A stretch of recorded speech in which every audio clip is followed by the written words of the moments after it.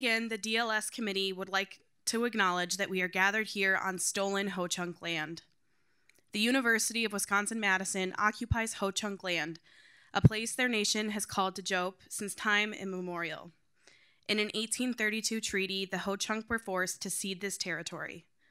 Decades of ethnic cleansing followed when both the federal and state government repeatedly but unsuccessfully sought to forcibly remove the Ho-Chunk from Wisconsin. This history of colonization informs our shared future of collaboration and innovation. Today, UW-Madison respects the inherent sovereignty of the Ho-Chunk Nation, along with the 11 other First Nations of Wisconsin. Please take a moment to consider the many legacies of violence, displacement, migration, and settlement that brings us here today. And please join us in uncovering these truths every day.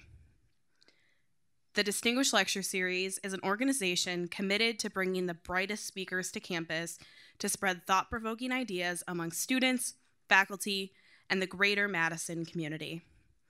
DLS is one of 11 of the committees comprising the Wisconsin Union Directorate. It is student-run, and as such, all of our programming is designed and marketed by students. For students interested in joining DLS, our committee meets every Tuesday at 5:30 p.m. in Memorial Union throughout the semester. Additionally, if you are interested in our programming, we encourage you to follow us on Instagram, like us on Facebook, and join our email list. Join us in nominating and seeking out new speakers for the next semester. Immediately following tonight's 1-hour lecture, there will be a 30-minute Q&A. We encourage questions from all members of the audience. However, we ask that the general audience members hold their questions to give students a chance to formulate and ask their questions first.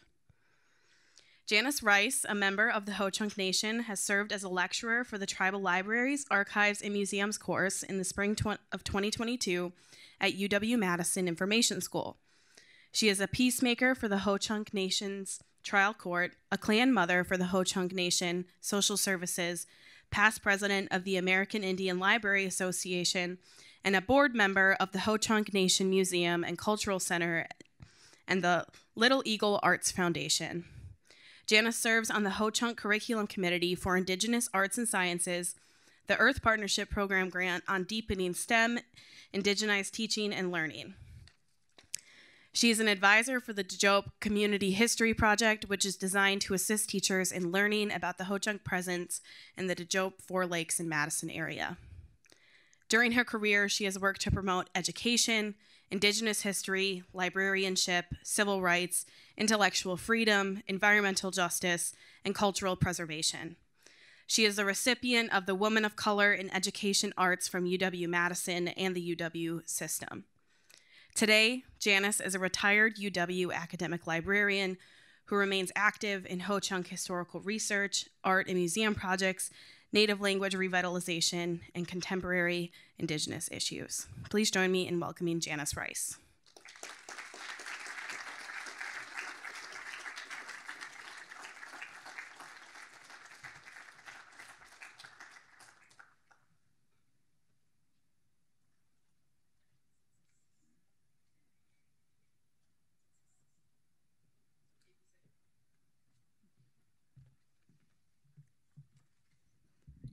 Good evening, everyone.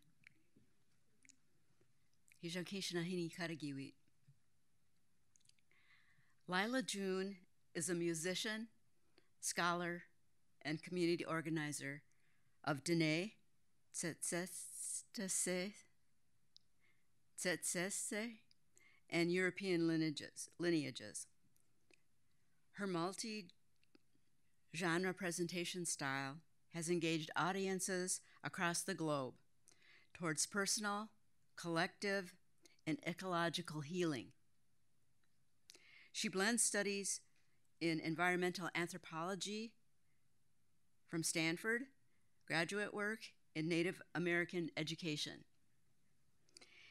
and the traditional worldview she grew up with to inform her music, perspectives, and solutions.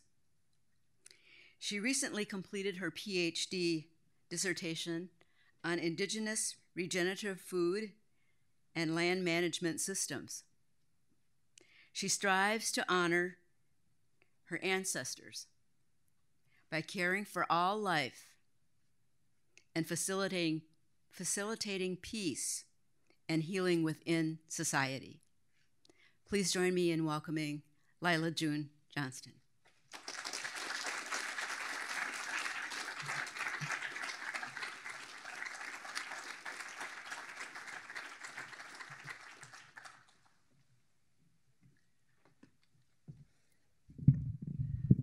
I'm going to turn off my phone because I forgot, giving us all an opportunity to do that if we want.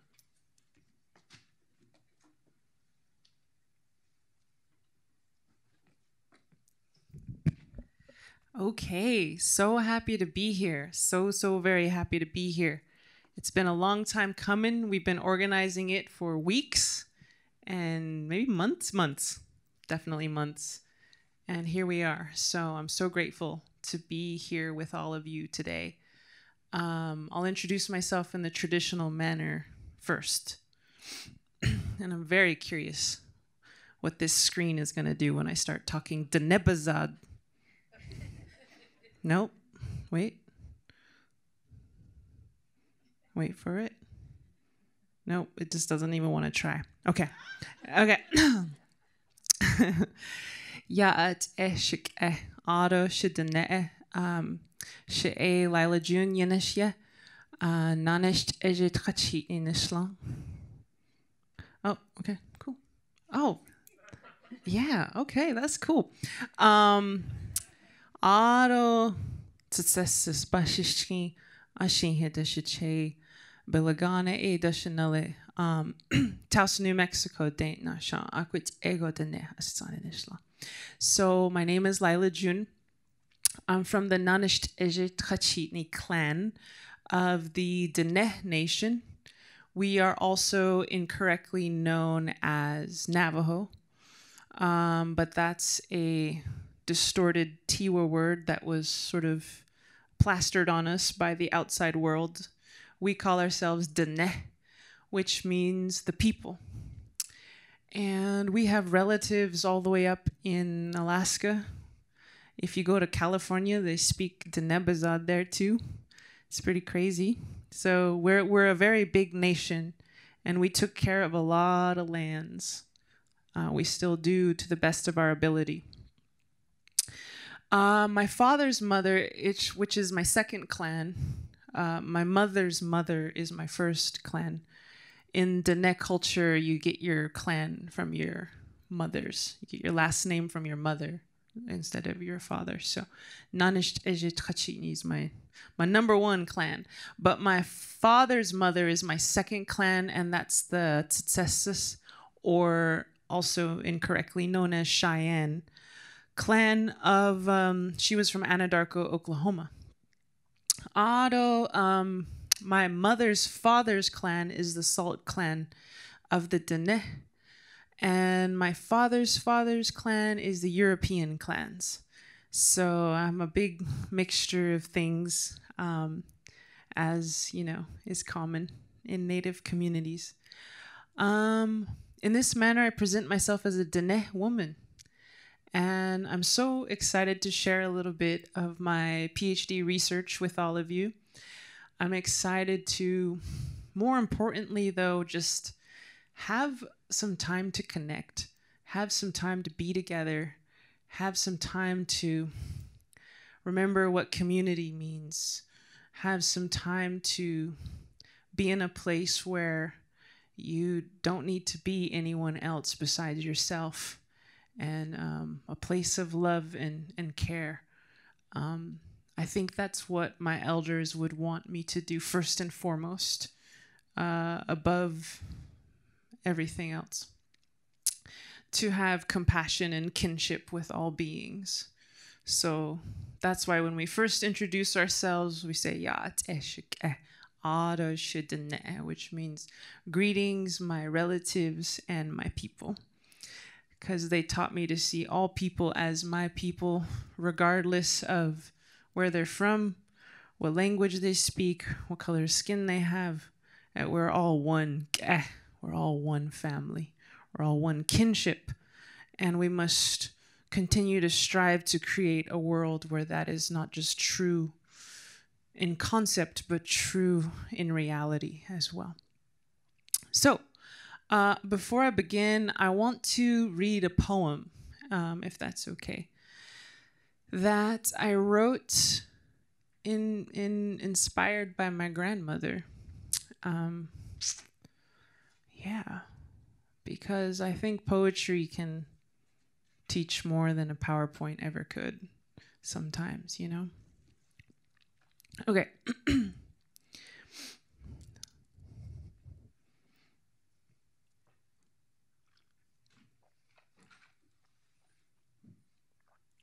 Okay.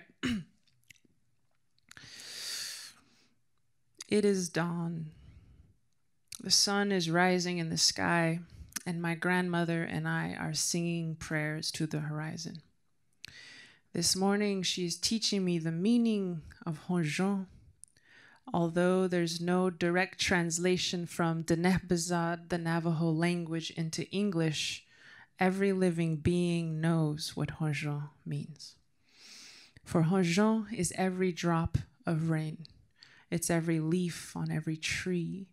It's your every eyelash. It's every feather on the bluebird's wing. Honjon is undeniable beauty.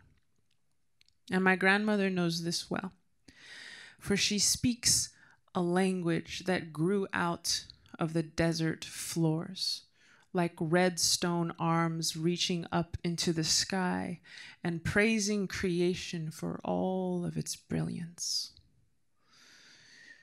I forgot to say, Diné people were from the desert. So if you see a lot of desert imagery, that's what's going on. But we're from New Mexico, Colorado, Arizona, and Utah. Like red stone arms reaching into the sky and praising creation for all of its brilliance. Honjon is remembering that we are a part of the earth's brilliance. It is remembering that humanity is one expression of the earth's brilliance. And my grandmother knows this well, for she speaks the same language as snowstorms. She speaks the same language as horse hooves hitting the dirt on birthdays, for she was a midwife, and she would gallop to the women in labor until she became fluent in the language of suffering mothers, fluent in the language of joyful mothers, fluent in the language of handing a glowing newborn to its creator. Honjon is an experience, she said, but it is not something you can experience alone, the eagles tell us, as they lock talons in the stratosphere and fall to the earth as one during courting season. Honjon is inter-beauty. And my grandmother knows this well, for she speaks the same language as the male rain, which shoots lightning boys through the sky and pummels the green corn children and huddles the horses against the cliff sides in the early afternoon. She also speaks the language of the female rain, which sends the scent of dust and sage into our hogans, into our homes, and cast rainbows in the sky. Us Diné, we know what Honjon means. And each and every one of you here, you know what Honjon means.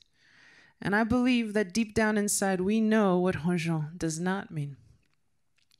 Like the days we walk in sadness, like the days we walk in fear, like the days we live for money, or like the days when I lived for fame, or like the days when the conquistadors came, when they climbed off of their horses and told us they were going to take the mountains. We knew this was not Honjon, but we knew we could make it Honjon once again. So we took their silver swords, and we took their silver coins, and we melted them with fire and buffalo hide bellows, and recast them into beautiful turquoise and silver jewelry pieces and placed it around their necks. We took the silver helmet straight off of their heads and transformed it into a fearless beauty. We made jewelry. I don't have all my bling on right now. I wish I did. We made jewelry. Honjon is like this, my grandmother says. It is the healing of our broken hearts. It is the healing of broken bones. It is the prayer that carried Diné people through genocide, through disease. It is the prayer that will carry us through anything, through a pandemic, through global climate crisis, through global fear that dances thin as illusion, dividing us in our minds. This morning, my grandmother is teaching me something very important.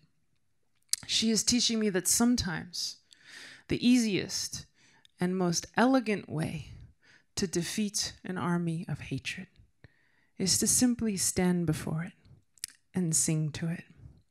Sing to it your most beautiful songs until it falls to its knees and surrenders, until it falls to its knees and remembers. It will do this, she says, because it will have finally found a sweeter fire than greed, a sweeter fire even than revenge. It will have found heaven. It will have found Honjon. And so, my grandmother is talking to the colors of the sky at dawn, as she does every morning. And she is saying, Honjon nahasli, Honjon nahasli, Honjon nahasli, Honjon nahasli, which means beauty and joy are restored again. It is dawn, my friends. Wake up, for the night is over.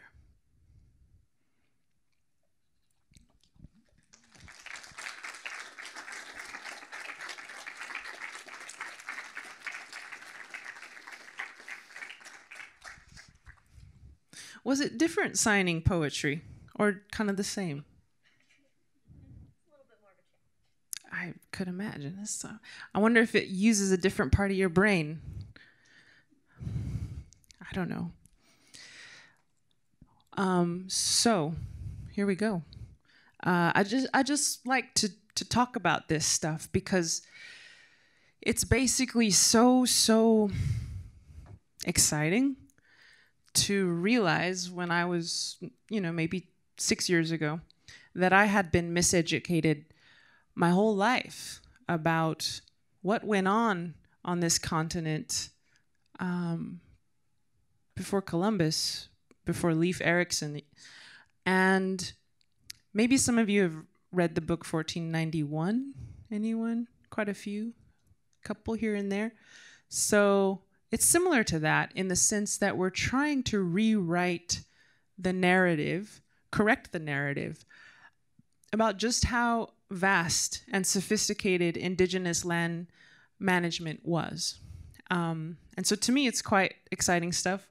Obviously, I've been nerding and obsessing over it for 4 years. So hopefully it's as exciting to you too. We'll find out. But by the way, I met Charles Mann the other day, the guy who wrote 1491. And he is actually a really sweet guy, it turns out.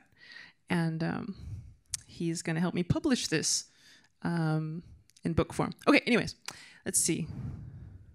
Oh, yes. Okay, I like these ones. Okay, so we got here. This is an artist's rendition of Florida riverbanks where they had these massive archaeological sites showing vast shell middens, these places where the ancestors would deposit their shells after eating them.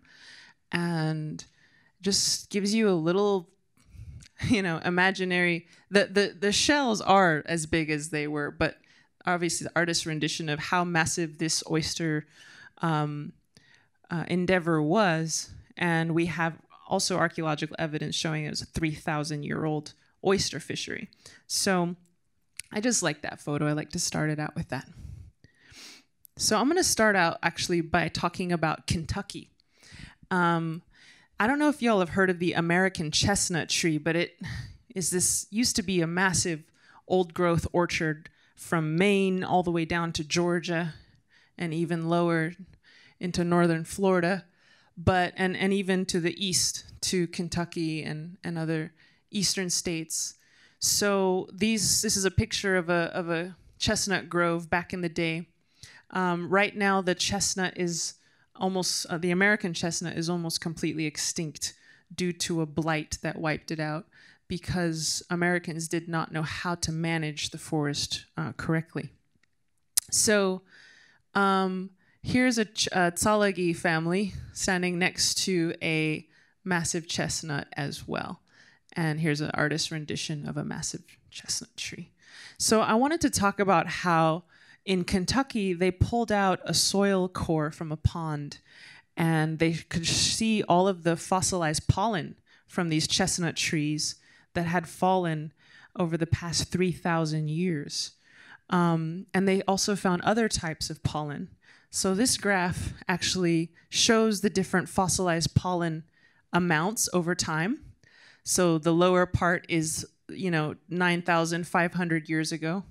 And as you go up, the soil core gets newer and newer and newer. And so as you can see in the cedar, about 3,000 years ago, the cedar kind of disappears. And 3,000 years ago, the oak makes a rebound. And interestingly, chestnut comes out of nowhere. Well, where did that come from? Hickory nut, black walnut, and some medicinal plants and domesticated plants, goosefoot, plantain dock, etc. There's little bits of it. What's really interesting is this part here. You see fossilized charcoal. This is charcoal frequency in the sediment record. And you see this massive influx that is sustained for a long time. And the reason this is, they surmised, was because Shawnee ancestors, the indigenous folks of Kentucky, managed this forest with routine fire. Now, what does fire do to a chestnut grove? Well, what you would do is you would burn around the root, or rather the trunk of the tree and in between. And this would eliminate competing vegetation from taking over the chestnut trees. It also turns all of the dead grasses in the fall into nutrient-dense ash, which nourishes the soil, nourishes the microbial network, brings charcoal into the soil, which helps stimulate microbial activity. And it also creates forage, because in the wake of that burnt ground comes nutrient-dense grasses, right? We know this metaphor of rising from the ashes stronger, more nutrient-dense. So you'd have in between the chestnut groves, you'd have meadows and grasslands. And who loves nutrient-dense grass? But herbivores like deer, and in this case, southern bison. And they would munch on that. So you were creating a chestnut grove and also expanding habitat for herbivores at the same time. And so this part hadn't been burned, it looks like. They needed to maybe burn this debris. But this was very common, and I'll get into more fire. This research has basically turned me into a pyromaniac.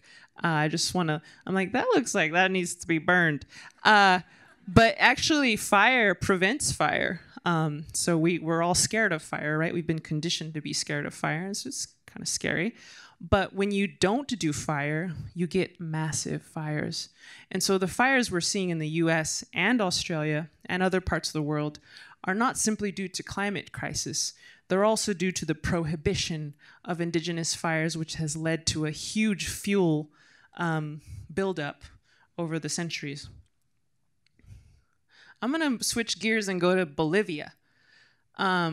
So this is another interesting land management technique whereby the Baure people would manage these floodplains. So the water would come up in the wet season, and in the dry season, it would get caught by these fish weirs and earthen berms, all made out of earth.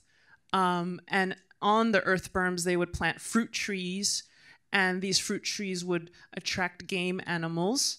And you would have this fish weir here. So when you wanted to catch a fish, you just open the thing and the fish swim through, and you catch one or two on the way out. They had massive canal systems. They had ring ditches. They had raised beds. They had these cute little reservoirs. So in the dry season, they'd have huge ponds where the fish would stay, and so you'd have a perennial supply of fish. This was a massive effort, and this is an aerial view of some of the massive, kilometers-long earthen berms that were created, that were exposed once the logging started happening. And this is the area, this is the floodplain where this black dotted line is that was managed. It was just massive. It was like the country of Bolivia, right? So this was a massive feat that was managed sustainably. We know in the archaeological record it was a centuries-old system, perhaps older, and it was pretty phenomenal. I'm going to switch gears again. I forget where I point. Wait, did I go too far? No. Okay, so this is my homeland. This is actually a desert area. So what you have here is you plant your fields at the base of small watersheds so that every time the monsoon rains come, they wash down the hillsides and fill up your field, not just with water, but with fertilizers and nutrients that the water is carrying down from upland soils. So you have, it's a funny diagram, they say weather, watershed, and then the soil and the crop and blah, blah. So the water will come down from the upland soils, and this soil here is very loamy, has a lot of forest duff, a lot of organic material that gets washed in.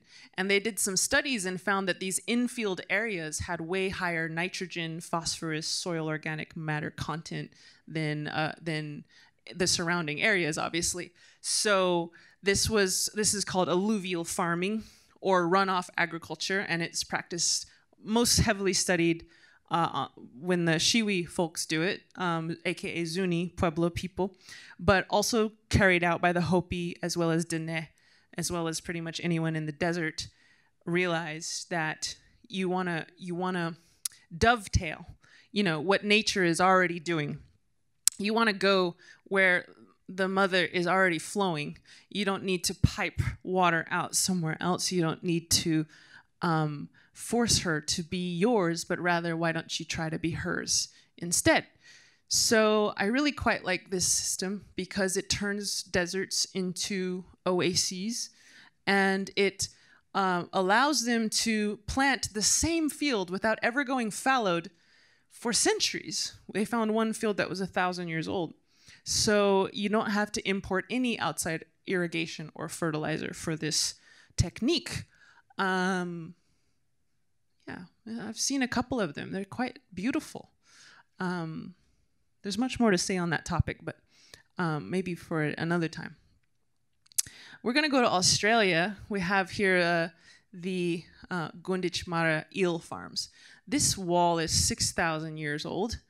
They've been funneling eels. Here's a little eel funnel, so when the eel swims in, they can catch the eel and eat it. But they see the eel as their sacred relative. So the eel is not just a thing you catch, it's their relative. And that seems to be common across the case studies, is that we see animals as people in another form. And not only just people, but our family in another form. Some people call it a kincentric ecology, centering the kinship of things. This is an ancient system. Whoops, going too far. So they actually, the eel is a freshwater and saltwater species, so they actually go to the ocean to spawn, and they go to the springs, or rather the tributaries and the rivers to mature. They're the opposite of a salmon, actually. A salmon does the opposite, but they're catadromous versus andromous, or anandromous. So what's really cool about this is they didn't just have to manage the upland tributaries, they had to make sure that the mouth of the river where it meets the sea was healthy. It's a regional, holistic stewardship process. They understood everything's connected, from the ocean to the rivers up into the interior. All that had to be healthy for these eels to come and go. Now, the Gunditjmara eel farm was obliterated and drained by colonial forces. And just within the past 20 years, they took away those drains and they brought the eel back. So it's a very exciting story, a success story, and I wish we could have more of those here in, you know, what we call the United States. So this is more fire stuff. So I called it American Grasslands Pyromanagement, and I'll just read this quote. The Illinois Confederacy shaped and altered much of this region as an anthropogenic creation. Like many other indigenous groups in North America, their most important tool was fire. Burning the prairies, they made the grasses hospitable for grazers and managed the prairie as a game reserve to maximize productivity. Meaning, they turned the area into a grassland, which then became a game reserve, although you might call it creating a home for your kin. Because just as much as the herbivores fed us,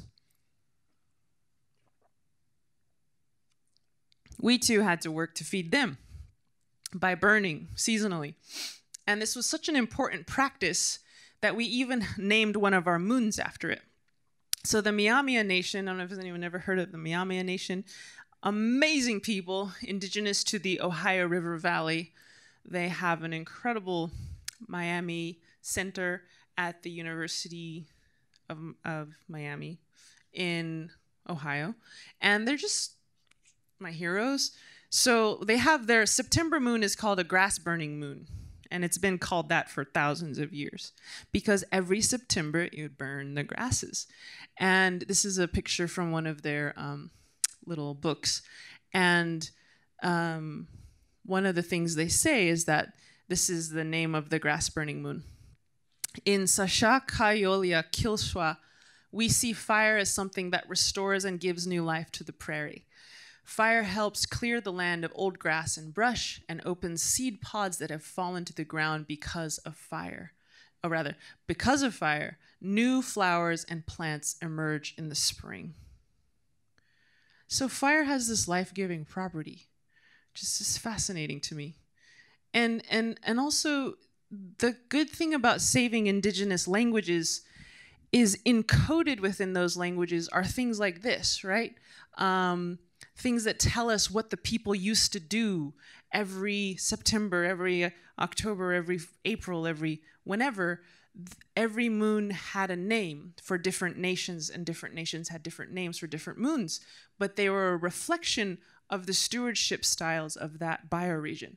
So it's just so cool.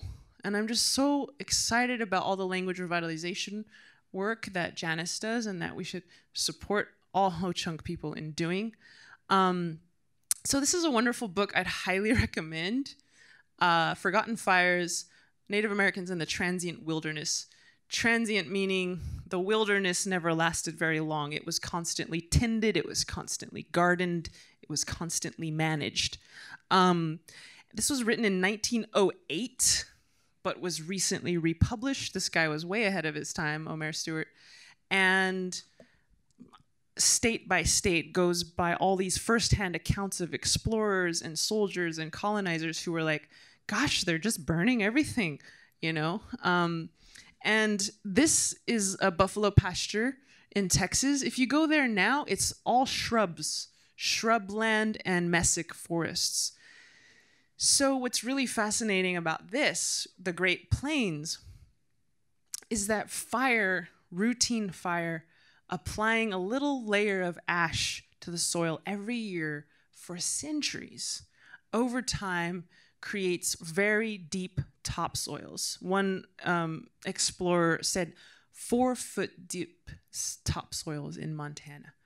And this soil has a faster water infiltration rate. So when it rains, it's like a sponge, it just soaks it in. So I realized just by deductive reasoning that we can thank the routine burning of indigenous peoples for the Oglala aquifer, at least in part, because if it wasn't for that constant renewal of the soil systems, that rain wouldn't have gone so deep to make these gigantic aquifers that were later and are still exploited by commercial agriculture. So it's really fascinating how fire and water have this connection to each other. We're going to go to the American South. The cane ecosystems, which are actually, cane is another word for bamboo. I did not know we had an indigenous bamboo species in the United States, or Turtle Island, better said. And I had no idea. But bamboo is actually one of the foundational materials for all the southern tribes and the southeastern tribes.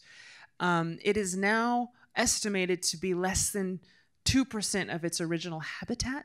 So the cane has been severely decimated. And they would and still do make all kinds of implements. It was basically, it was like the stock of their culture. You know, it's like what they were the cane and the cane was them. And to have it disappear obviously was very hard. So what's really interesting about cane is that it needs to be disturbed. If you let it grow on its own, it chokes itself out. It starts competing for limited nutrients and water in the soil. It starts competing for limited sunlight, so they all shoot up really high to the canopy to just get a little bit of light, and it collapses into itself. So it needs to be constantly like run over or burned, or a flood or something to open up the canopy and help those culms sprout new shoots. So indigenous peoples would burn the cane frequently, and there's really interesting studies showing how when colonial society came in, they would measure the quality of the soil based on how tall the cane was. Because they knew, okay, if the natives were here with their cane stuff going on, the soil's really good. And the cotton industry, interestingly, raised a lot of the bamboo and replaced it with cotton because that was the best soil in the house, so to speak. So what loves bamboo forage but the southeastern bison? We often think of the bison being a Great Plains thing, but actually this is a map showing the estimated bison belt. There was bison way down south into Mexico that we know of, and as far east as Pennsylvania. And this was done partly by native people expanding that habitat, burning those grasslands, creating forage. So the forage that was created for them in the south was the bamboo.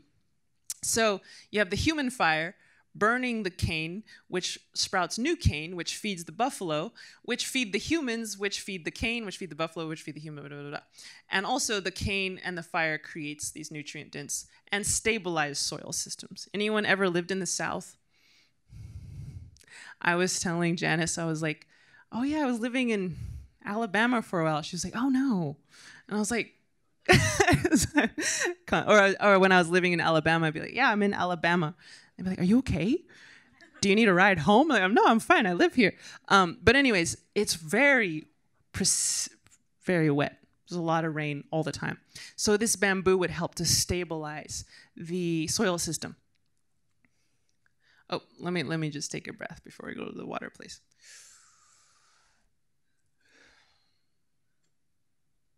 So, moral of the story, let's bring back the cane, right? Not just for the earth, but for the animals and for the people and for the whole system, which has been in shock without the cane for a long time. Oh, and should say there's invasive cane now. There's Asian cane, which apparently is, what's the word? It's very hard to get out. The roots are much deeper. It's very vigorous. So there's probably hybrid species now, which is fine. I'm a hybrid species, but I think it's good to bring back the native cane as well. Okay, so going to Piscataway territory. Anybody know where Piscataway people are from? Yes, DC, Washington, DC. Those are the indigenous peoples of Washington, DC. So what we know is we've seen these massive archaeological sites that just go on for kilometers of shells. And so these scientists basically measured every single shell, thousands of them, looked how old they are, looked how big they are, and then published it in the Smithsonian and said ancient Native American methods may be key to sustainable oyster harvests. And we said, yes, we've been saying that for decades, but now that the Smithsonian says it, it's true, whatever. We'll take it. So they found that these were ancient, 3,500 years. Oh, I should say, these aren't just natural. People deposited these shells here. These are shell middens, so they are directly correlated with human eating and depositing. So, and they weren't just trash heaps, apparently. I talked to some elders. They said, no, they were sacred. The shell middens were part of our gift to the earth, and they even had burial sites in Berkeley in their shell mounds. So they're not just trash heaps. But anyways, 3,500 years of continual harvesting, eating, and depositing of oyster shells in the Chesapeake Bay, where present-day Washington, D.C. sits. So it's just mind-boggling to think how these people were eating oysters almost twice as long ago as when Jesus was here. And so it's amazing that this was not only sustained, but over time, the shell size actually augmented. So the shells actually got bigger. Now I have a little bit of sad news for you. In the past, not even 300 years of American management, the oyster population is down to less than 1% of its original size. It's almost extinct. We need to do some serious oyster mitigation ASAP and put the Piscataway at the lead. So now we're going to Vancouver in British Columbia.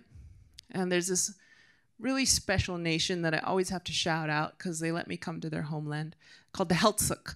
And the Heiltsuk people here are creating herring roe farms, you could say. And this herring is a little silver fish, and they lay their roe on any surface area they can find during spawning season, which is in February. And so they'll just litter everything with eggs. So what these folks do is they submerge hemlock tree boughs in the water by the hundreds, and they put them in there, and it's sort of a way to attract the herring to lay the eggs. And then they get to harvest the eggs in a way that doesn't kill the herring. A lot of the commercial fishers will catch the herring by the thousands, cut them open, dump out the eggs, and throw the dead herring off overboard. So this is a no-kill way. Sort of like, yeah, of course, you don't kill the mother who feeds you. But anyways, the same herring fish can come back and lay eggs many, many times if you let her live. And so it's so cool. They also, here's the herring spawning. Here's the hemlock, the sort of the fruit of the ocean. It's really quite delicious and nutritious. And when it's laid on the hemlock, it has this kind of pine taste to it. They also submerge giant kelp into the water, which grows some insanely fast meters per week, or I don't know, maybe decimeters per week, but very fast.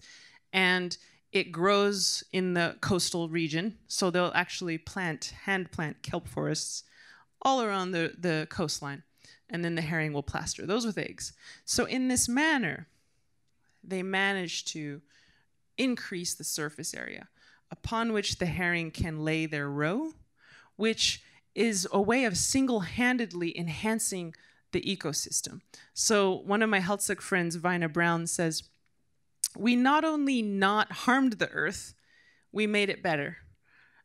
She said, I'm not about sustainability. Sustainability is just keeping things as they are. We were about enhanceability. Can you leave the earth more vibrant, more alive than you found it? And every single one of these cases proves that we can. We are completely capable of doing that. We can do it again. So now I'm going to go to the Amazon, and I think this is the last example. So I'll spare you. I won't give you any more after this, because I know it's a lot of information. So this is the Mebengokre peoples of Brazil. And these little black dots are everywhere where they found terra preta, or dark earths. And this is the deep topsoil they find in the Amazon river basins. Now, I didn't know this, but apparently the Amazon is actually one of the most nutrient-poor soil systems in the world. It's really hard to grow stuff there. I thought it would be the opposite. but they managed to transform these really clayey soil systems into vibrant, living, breathing topsoils. And they do so through a very extensive composting technique, intercropping technique, burning, and also putting their ceramics into the soil as well. And so they create these beautiful topsoil systems. And what we've come to understand, or what Western scientists have come to understand, is that the Amazon rainforest, as we know it, is by and large an anthropogenic creation, meaning it's not wild or natural. It's actually a product of human gardening on a landscape scale. Because without this constant renewal of soils, a lot of these plant and animal communities wouldn't exist. So some of the takeaways are habitat expansion. You know, how do you expand the habitat for your food? In our case, your relatives. It's not a food system, it's a kinship system. How do you make more area for the buffalo? Instead of caging your food or building a corral around it, why don't you just make a home for it and it comes to you? How do you make a home for life? You know, reciprocity, you know, feeding the hand that feeds you, giving back. What a crazy concept, right? And I don't think it's our fault as colonial society that we don't even see that as a goal. Right now, the goal is profit maximization. Very explicitly. It was just, I remember going to econ class. That was the goal. And I got a C. I thought they were crazy and they thought I was crazy. Reciprocity is born of safety and trust, whereas profit maximization is born of 2,000 years of open warfare that ravaged Europe before Columbus was ever born. Our scarcity mentality is born of war. And we as Europeans, because I'm also European, we have a lot of work to heal that part of us, to let go and to trust, to have kinship again. Holistic management, not just managing an oyster farm, but managing a whole estuary. Not just planting a garden, but planting a whole forest. Not just managing an acre of floodplain, but managing an entire basin. Thinking on landscape scales is kind of connected to holistic management. Millennial scales, you know, these were all 1,000 or more year old systems, every single one of them. Meaning they have a track record and they worked. Of course, there was instances where we did not work, where things did not work, right? That's what Jared Diamond likes to write about. That guy. He's like the one guy I can't forgive. Because a lot of the archaeologists like to focus on ways that Native people collapse and they don't know what they're doing, and Easter Island, and da-da-da-da. But these were actually exceptions to the rule, at least in my research. And when we did collapse, it's interesting, we harnessed that and metabolized that as a learning moment. We learned to be more sustainable after collapse. Because when you touch a hot stove and you get burnt, you realize don't touch that stove anymore. So there's all kinds of instances where native civilizations flourished and collapsed. I actually descend from one of them, Chaco Canyon. And Chaco Canyon is really exciting to a lot of people. It's an archaeological site, a massive city with 5-story buildings that used to be there in New Mexico. But my people, we don't ever go back there because that's where we had caste systems. That's where we enslaved people. That's where the high priests were better than everyone else.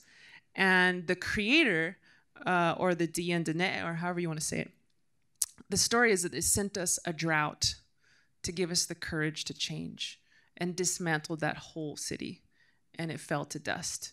And we don't see that as a bad thing.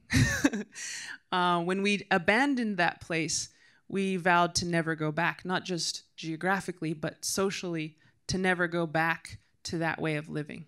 And so and now we have, in Diné culture, we have, clans and kinship, meaning we're all equal. So we went from caste system to we're all equal. And sometimes you need a big old drought to help you get there. Sometimes you need a catastrophe to humble you. Same was true for the Mayan civilizations. All the archaeologists scratching their heads, where did the Mayans go? What I was told by the elders is, no one asked the Mayans, but they're actually still here. But what I was told is that they left the cities to go to the forest because they realized they were not God. And they had massive cities, gorgeous cities, air conditioner, running water, having the running water run over where the wind blew, like air conditioning, like incredible engineering, architecture, astronomy, as we know the Mayan calendar being far more advanced than their Galilean counterparts. Just incredible cities.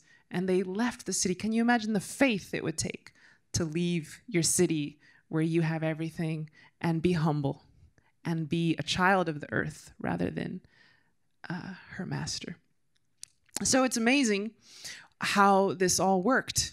And the mound building civilizations too. One of the interviewees in my dissertation, who I'm so indebted to for teaching me so much, he's a traditional descendant of the mound builders. He said, my dad's so proud of being from a mound builder people, but my grandma says, no, that's when we messed up. Because the high priests would live on top of the mounds, and they were trying to get close to the face of God, he said. And they finally got up there, and God said, what the heck are you doing? And they had catastrophes as well. They abandoned these cities. And so this world has, at least according to our traditions, a way of naturally reordering itself, leveling the fields, if you will. Usually, literally, whenever there's a pyramid or a mound coming on, is like something's going wrong. It's like leveling things and learning about egalitarian society. So now you go to the Muskogee, they have a Dalwa system, a decentralized kinship-based governance system. So they too were humbled. And so in this time of crisis, I don't always see it as a negative thing. I see it as our gift. And it is too bad we're taking so much down with us. But I think this is, as our Diné elder said, part of the Diné way of understanding the universe is trial and erudition. There's always trials, and from that comes learning. So I think we're actually right on time to get humbled right about now. And so I encourage us to embrace it and have faith, take care of each other in this time, and be open to the deeper lessons that this time has to give us right now. Okay, consent, free will based, meaning, again, we didn't cage our food. I think I kind of already said that. That's just related to this one, right? Like we didn't cage it. It was the buffalo came to us. You always hear that in indigenous societies all over. If you catch a salmon, the salmon gave itself to you. If you catch a whale, the whale gave itself to you. If you catch a deer, the deer gave itself to you. So there's this consent and reciprocity, and a stewardship mentality, of course. So I'm going to skip that because I'm out of time. This is sort of my ultimate hope, is that we reframe the narrative from what most people know to Turtle Island being a densely populated, extensively managed continent. Instead of before, what it's been is a few half-naked nomads running around looking for a berry to eat or a deer to hunt and eking out a living on the land, which is just not true. And it also erases thousands of years of our heritage to say that. And in addition to that, it robs society as a whole, of the lessons that are embedded in these systems, the lessons that we could learn today to solve our most pressing challenges: catastrophic fire, catastrophic flooding, the climate crisis, of course, soil erosion. All these things could be healed through indigenous management techniques. And my hope and my prayer is that our medicine will continue to come out to help neocolonial society, as it were. So I'm going to sing a song, and then I think we're going to go to Q&A. So take a breath, and we'll do that.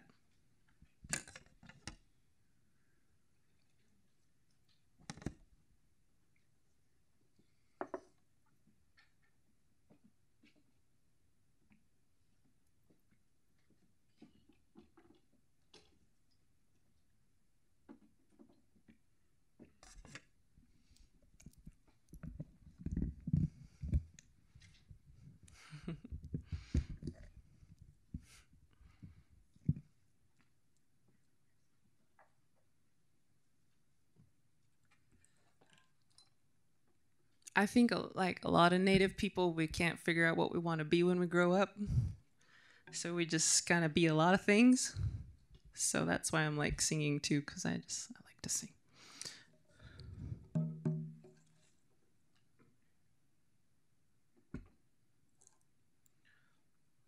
But thank you all for being here tonight, and thank you all for giving me a little bit of your time. This time always flies by. Is that close enough to the drum? Oh, turned on.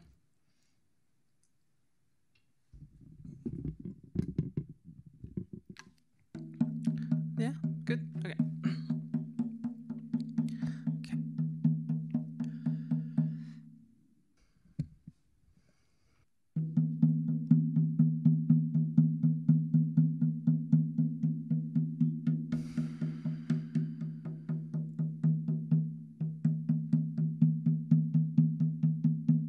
Indigenous people, shine your light, we are equal, yeah, yeah. I remember the days when being Indian was lethal. I remember the days when our prayers were illegal, yeah, yeah. Yeah, we had a rough past, but get ready for the sequel. Get ready for the glorious comeback of our people, oh, yeah. Rise up, all you warriors of love, all you answers to the prayers of our ancestors from above. I could feel it in my heart, can you feel it in your blood? I could hear the seventh fire calling us to wake up. All nations rise. Rise up, 'cause now's your time. We don't have to hide anymore, 'cause now's our time. With forgiveness as my bow and my prayers as my arrows, pull it back and let go. I watch them fly like sparrows. Have hope, have hope. With compassion as my shield and faith down to my marrow, I will walk the pollen path even when it gets narrow. Yeah, yeah. Resurrect. Yes, you can bet that we seen the single mama raising children on the res. We seen domestic violence tear apart what we have left. We seen the alcohol take it all and leave us dead. We've seen the children take their lives when they can't take the dread anymore. Can't take the dread anymore. Or no, we can't take the dread anymore. 'Cause I can't take the dread anymore. Yes, it's a war, but we've seen it all before, and now we know we can change it, 'cause that's why we were born. We know we are the ones that we have been waiting for. Yes, we are the ones that Grandma has been praying for. So rise up, all you warriors of love, all you answers to the prayers of our ancestors from above. I could feel it in my heart, can you feel it in your blood? I could hear the seventh fire calling us to wake up. Pueblo hermoso, levántense, es nuestro tiempo. No tienes que esconderte más, porque ahorita es nuestro tiempo. This next verse is in Spanish to honor all the indigenous peoples who live south of the imaginary border, which has divided a continent that was once very much connected. mujer indígena. Tú eres tan sagrada y traigas medicina de tu suelo todavía, a pesar del abuso de tu cuerpo y tu tierra. Respetamos tus ancestros y la suya cultura, hombre indígena. Tú eres honorable y yo veo la fuerza que todavía sobrevive a pesar del abuso de tu raza venerable. Yo respeto tus ritos, tus danzas, tus padres, guerreros del amor y guerreros de la paz. Sí, no vamos a escondernos más. We are warriors of love. We are warriors of peace, and we will not hide ourselves anymore. All nations rise, rise up, 'cause now's your time. We don't have to hide anymore, 'cause now's our time. Yeah. Thank you.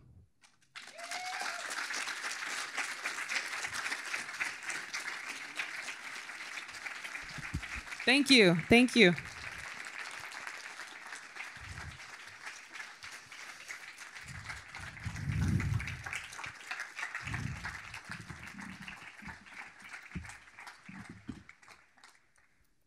So if we want to, we have some time for Q&A. I actually have a lot of time. Usually they don't leave so much time. It's going to be nice. So any comments or questions are more than welcome to be asked. I guess we have 2 microphones on either side. And if you wanted to ask any questions, you're welcome to. And I think we are really encouraging students to ask questions. But of course, others are welcome to ask as well.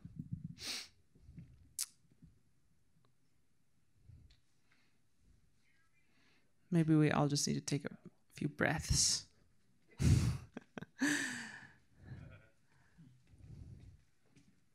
Thanks for making the trek. Yeah, that's cool. I just want to say thank you. I appreciate your presentation. And I'm a graduate student here at UW-Madison. I'm studying indigeneity in Southeast Asia. And we have this burning, the indigenous people in Southeast Asia also have this burning practice that they call it swidden agriculture. Yes. And they've been discriminated for practicing it as destroying the forest, so that misunderstanding. So thank you for talking about the pyro management. I'm wondering about when you referenced in knowledge that's decoded within indigenous language, which I appreciate because that's a great way to encourage young people to learn their language. And I was wondering where you discovered that, and how does that also, or do you see that informing or collaborating with some of this research where we're utilizing indigenous language or decoding that knowledge? Mm-hmm. Or do you feel that that should be research within the specific cultures, if you know what I mean? Yeah. But yeah, I was just wondering how'd you discover it and how it works with some of your research, or can it? Yeah. May I ask what your native nation is? Oh, yes. My name's Tsétsêhéstâhese, and I'm part of the Hmong people. Yeah. Nice. Yeah, I was recently with a Hmong sister at a indigenous women's gathering. And it was so good to see that global indigeneity thing happening, because we are all indigenous, right? We're not always all indigenous to where we're standing, but we all have indigenous roots, and it's a global phenomenon. And they were burning in Norway too. They're burning in Africa. It's a very global phenomenon. And I think that in terms of language, I mean, I get a little depressed talking about language because of the tens of thousands of different native languages that used to be spoken. In the US and Canada, there's only 230 left being spoken. And of those 230, only 30 are being spoken by the children. So only 30 are actually living languages. So I get depressed every morning when I wake up a little bit about like, oh wow, we're watching these languages slip through our fingers. Our generation will be the ones who decide if we have any 50 years from now, frankly. So the thing about the language, though, I mean, there's obviously a lot I could say, but I think I'll just answer with this one story. I was able to interview a Muskogee language immersion instructor for the dissertation, and he said that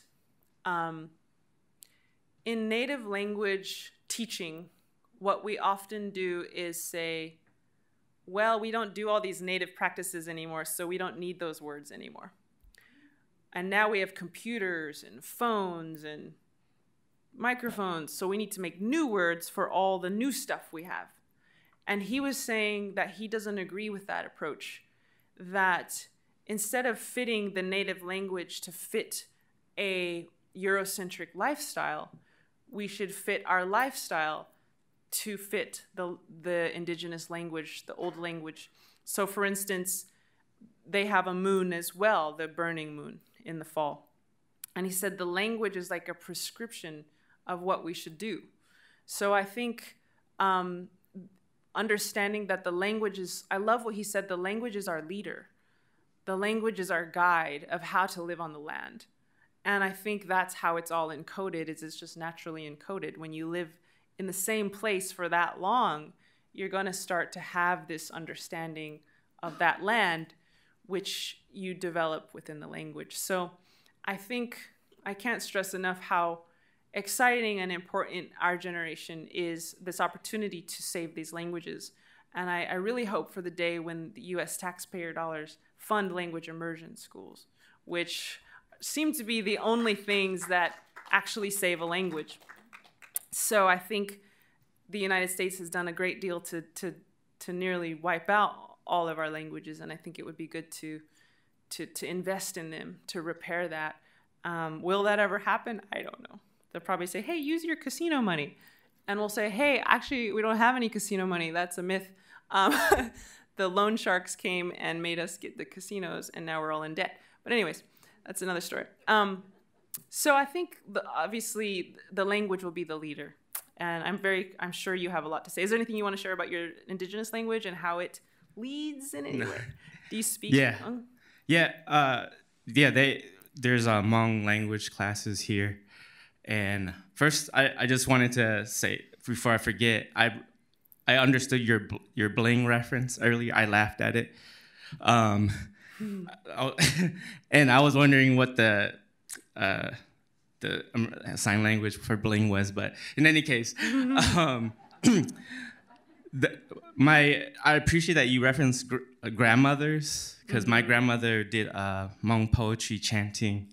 And I remember I couldn't even though I could speak and understand Hmong, I couldn't understand her words because she's using a lot of metaphors. Yeah. And now that I'm studying, and she has joined the Ancestors a few years ago, but now I'm studying in advanced Hmong language. One of my friends asked me, "Oh, are you going to be learning this like high-level academic Hmong language?" And I said, "No. In advanced Hmong language, we actually start learning poetry and storytelling. That's advanced Hmong language." And within that, she said that's you start to unlock all the indigenous knowledge of the agriculture. And so I think that going back to your point of how it is encoded, I think that that's a great way as far as thinking about it in environmental terms. By learning indigenous language, we can encode that knowledge to support the environment. So I can see the value of that.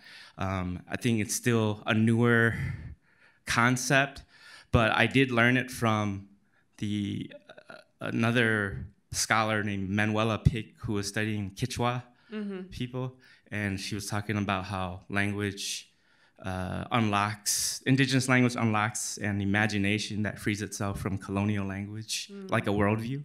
So I do see the value in indigenous language in that sense. Yeah. Yes, absolutely. Thank you so much for your question. Yeah. Appreciate it.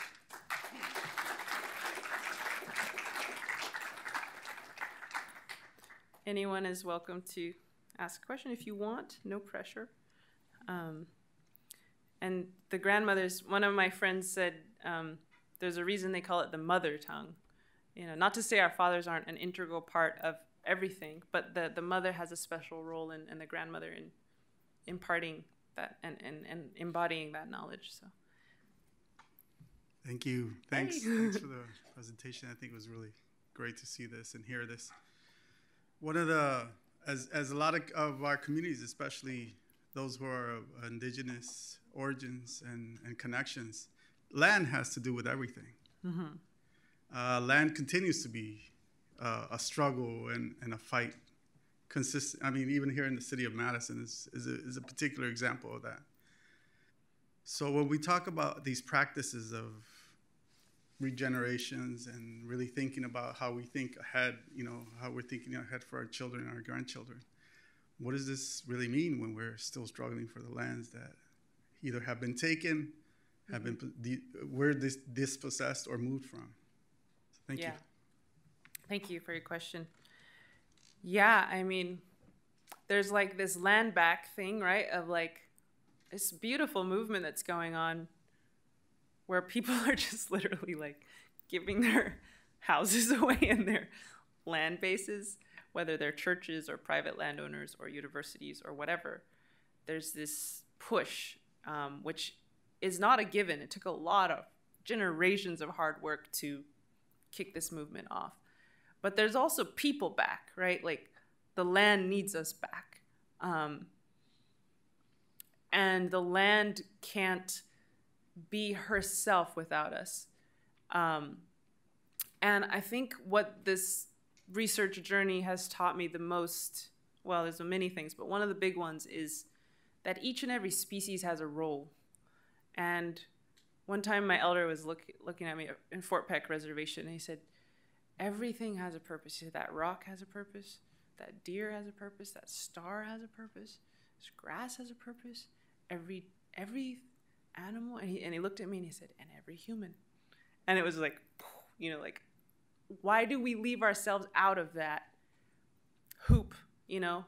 Of like, yeah, we can easily imagine the butterfly has a purpose, pollinates the flowers, right? But for humans, we're like, oh no, we don't have a purpose. We're just this pest, this misfit of creation, this problem child. We're not really supposed to be here. We just mess everything up. I think no. I think the earth needs us as much as she needs the butterflies. When we are acting in right relations, when we are able to get coyotes' weight off of us and be what we are medicine to the earth. And so it's not just land back, but it's people back. You go to the national forests, they're all overgrown. One of the elders in the dissertation said we used to have about 13 trees per acre was his stewardship style of his people. And he said, now I look on my land and there's hundreds of trees per acre. You need the humans in there thinning it and gardening it, just like any garden. You don't want it all to grow too thick because you want a few healthy ones versus many sick trees. And so I think the earth does need us, and that these brains are not an accident, but it's the creator's instrument to steward the land. But I get your deeper point, which is how this is all fine and great, but until we have the land back, how are we going to do this? And I think that's a good point. And that's why I give this speech all the time, because I'm like trying to facilitate that process of like, maybe we should give Native people a chance at leading their own lands. Maybe we should give Native people a chance to be the heads of, you know, national forests. The heads. I love Deb Haaland being at the head of the Department of the Interior, although she did endorse my opponent when I ran for office, which I was a little salty about, but it's okay. Was not a Native woman. It was like the opposite. All right, well, but I'm still glad she's there, because she, I hope, is not the first to hold that position as an Indigenous person, and I hope that many other smaller agencies and also, you know, realizing that I love the land acknowledgement. We're on stolen land. It's so pointed. I've never heard one like that. And then how do we put that into action? How do we return those lands in a way that doesn't dispossess others? Because we don't want to do the same thing to others that the world did to us. But in a way, there's enough. There's enough for everyone. And that's part of that trust and that faith. So I think you're absolutely right. And the only thing to say is, yeah, we need to give the land back to Native nations. I mean, I hope this presentation proved why that would be a good idea. Yeah. She's first. Hello. I want to say thank you. I actually was suggested your TED Talk by the inner workings of the interweb. And then the next day I found out that you were coming to UW-Madison, and it felt a little bit like fate. Nice. So thank you. And I want to thank you about your poem of the Hajong and what you do. I am a person who is inheriting land that I will not own, and I have tried to figure out how to donate that land to young peoples of like the Native Ojibwe tribe near me. And I say that not because it matters as an action for others to follow. It does not matter for me as a person. I'm not doing anything with it. And I want to ask you about how we can install and support local Native groups for the education. I remember Native people were the only diversity I grew up with. And it was beautiful, and I was always so grateful to hear their culture and have it shared with me. And they experienced a lot of things like you of like losing culture within their areas. And I would love to hear about how you fought for your culture or how you've had outside support and how we can best support giving you your culture back. That's a multifaceted question, and I'll try to give a multifaceted answer. Thank you. Thank you for your question. I think that we won't be able to give us our culture back. We will have to fight for it and reclaim it for ourselves. But you can stand beside us as we do that, you know, and you can stand in solidarity with us as we do that. So much of the work only we can do, you know, and it's hard when, you know, my beloved relative here with me, Marcus, you know, our people in Diné homeland, our median household income is $30,000 a year. That's the median household income. That means half the population is making less than $30,000 a year. It's hard to reclaim your culture when a third of our people have no electricity or running water. It's hard to reclaim our culture when homicide is the third leading cause of death for Native women. It's not even on the top 10 for white women or black women or Asian women. But it's the third leading cause of death for our Native women, because this country never gave a shit about us. And they still don't. Well, actually, that's not true. A lot more do now. But we are the most trafficked, the most sex trafficked, human trafficked demographic in the country. So I speak here today, not just for myself, you know, but for my sisters who are going missing as we speak. Having said that, even with all these mountains in front of us, we're not going to let that be an excuse for us to not win. We're going to win, and we're going to keep on winning. We're winning right now. Just us in this room is a win. And I think we're going to, you know, be in solidarity with everyone, every single person. And I think that, yeah, I don't think the world can give us back our culture, but they can stand beside us and support us as we reclaim it for ourselves. And yeah, at the very least, just don't be in the way, you know, which is what the American government has done for the past 500 years, or rather, you know, since 1776.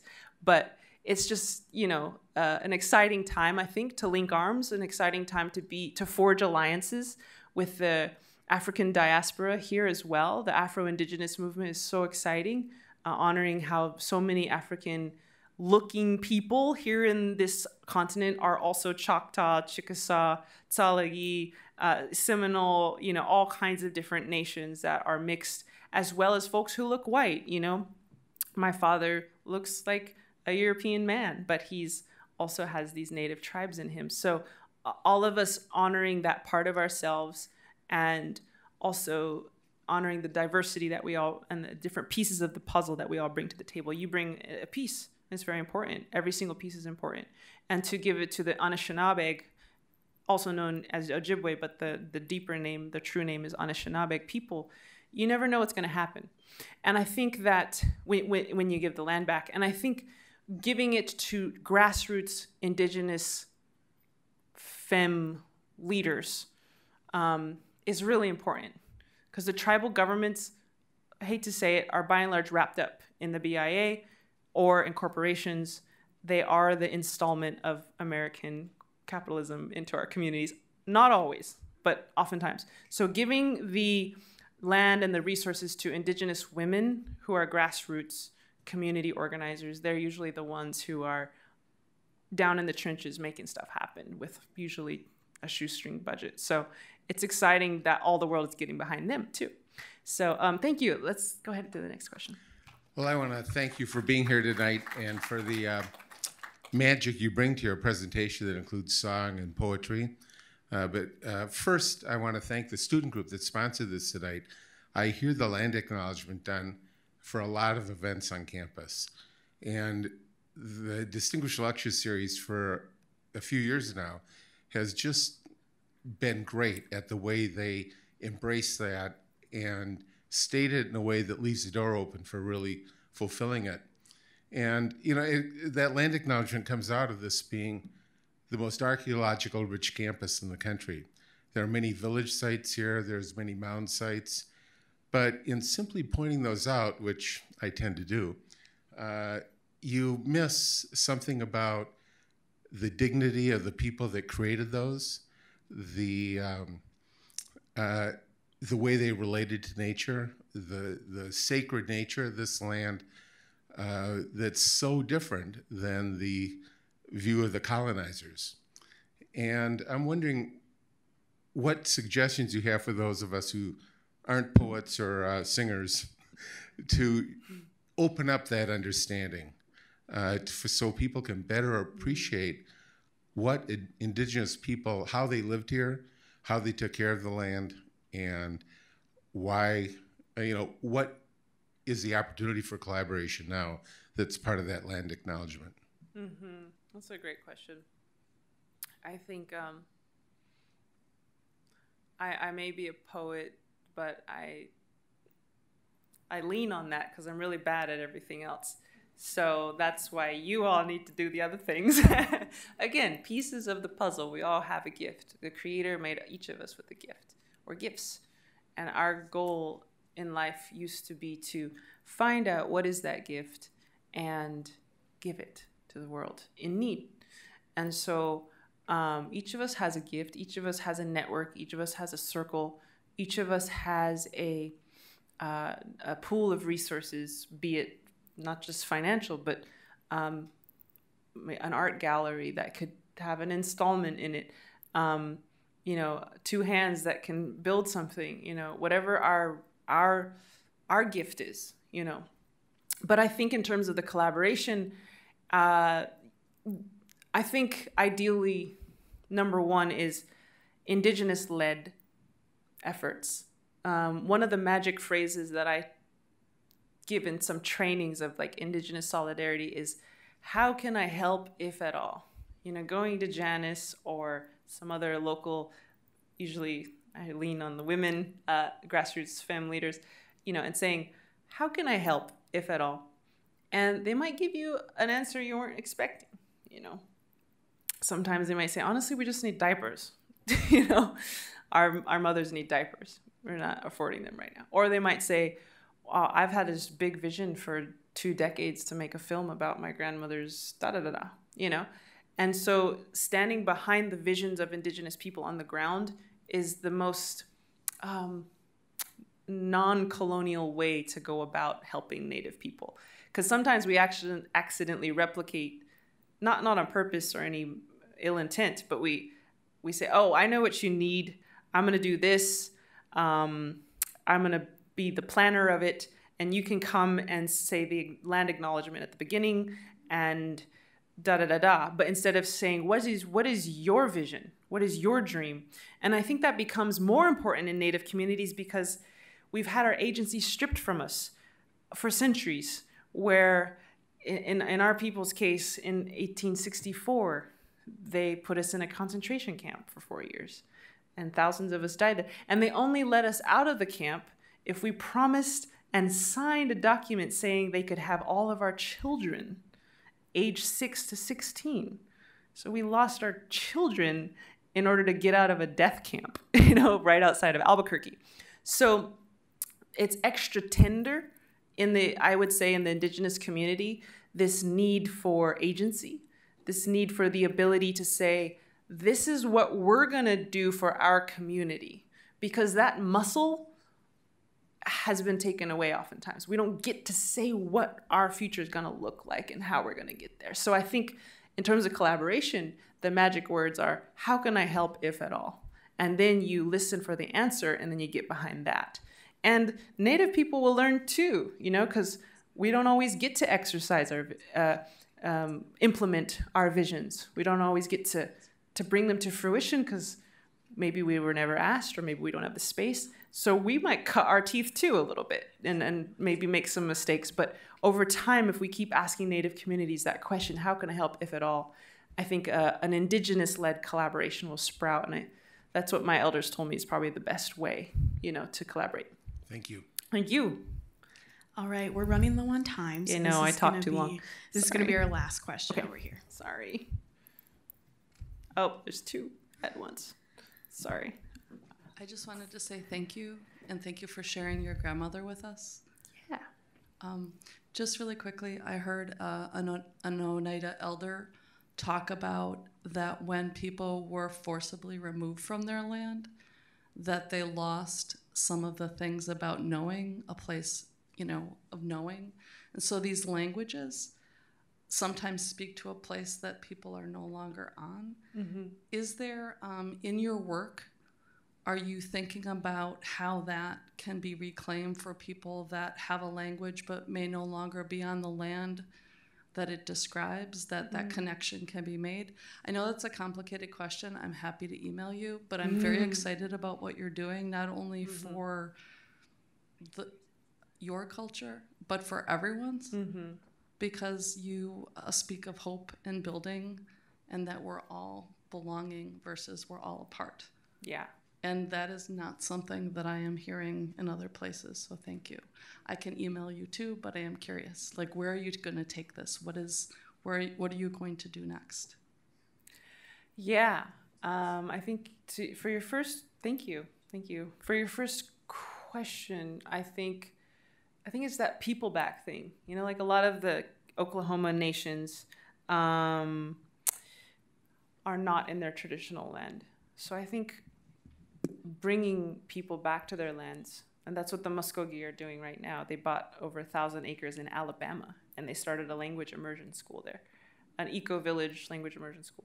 So bringing people back home is, according to that Muskogee guy, the only way to truly live your language. That doesn't mean you can't still do things in a diasporic context, and I think we still should, but I think at least trying to also connect people back to their original lands. Because the Muskogee were moved to Oklahoma, and now they're all going back to Alabama. So it's very exciting. Not all of them, but they're creating this land base.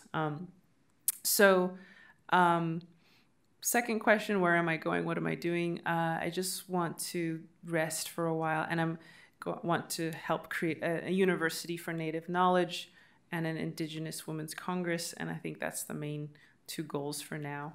And just maybe have a family someday. Been working too hard and still, childless and stuff. So maybe rest a little bit and have a life. But one more. Do we want to do that? Is that what's going on? Okay. Oh, Tsétsêhéstâhese.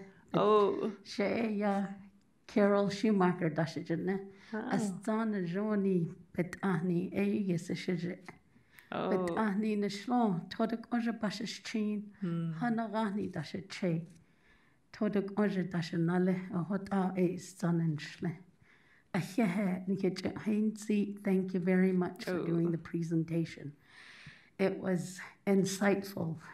You have been listening to your elders, to your grandparents, and you're teaching all of that.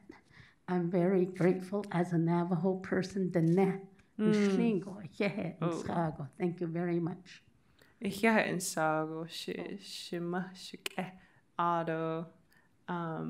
I love the way you said "astan nijone bitani nishlo." I'm gonna pick up that one. But no, I think I'll just close by saying all of this is from the Diné. Anything good I have is from the Diné, and it's always very awkward being up here at the podium because it's not about me. It's about the Diné, and it's about the earth. And you know, I started doing drugs and alcohol when I was 11 years old. I was a drug addict by the time I got to Stanford, and an alcoholic. And I'm just, anything I say here is literally because of the miracles that the Diné did to help get me sober. I celebrate 10 years next month of sobriety. And so any goodness here is not from me. I'm just grateful to be alive, honestly, and I'm happy. You've been truly blessed. Thank you. And yes. We have to. Thank you. Thank you all so much for your time tonight. Have a good night and drive home safe. And thank you.